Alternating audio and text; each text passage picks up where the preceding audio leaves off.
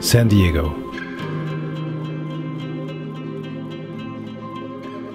The truck pulled up at 5 in the evening. We had 3 hours of daylight left to unload the sculpture and place it on the plinth. This is a very large and complex piece, which makes the packaging for the long trip extremely challenging.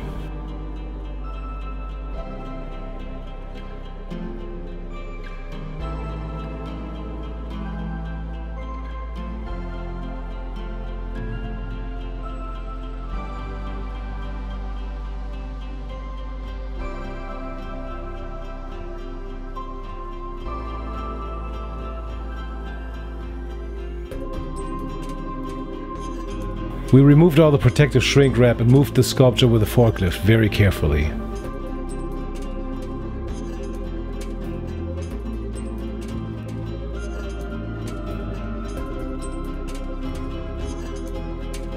Then, after re-rigging, we rotated him into the right orientation, facing the Torrey pine.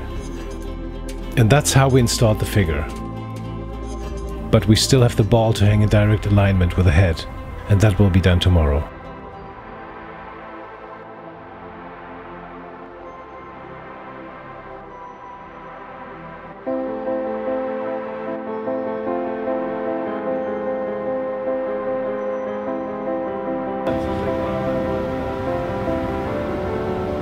See, when you look around him, you can see that there's a hole in his head. It's like the size of the ball.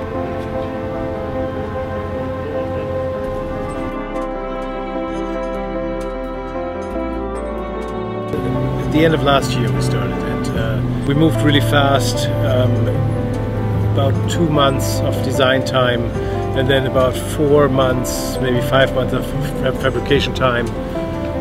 Lots of welds. There's over 3,000 welds in this piece. So pretty substantial, 6,000 pounds overall weight, 10 feet tall.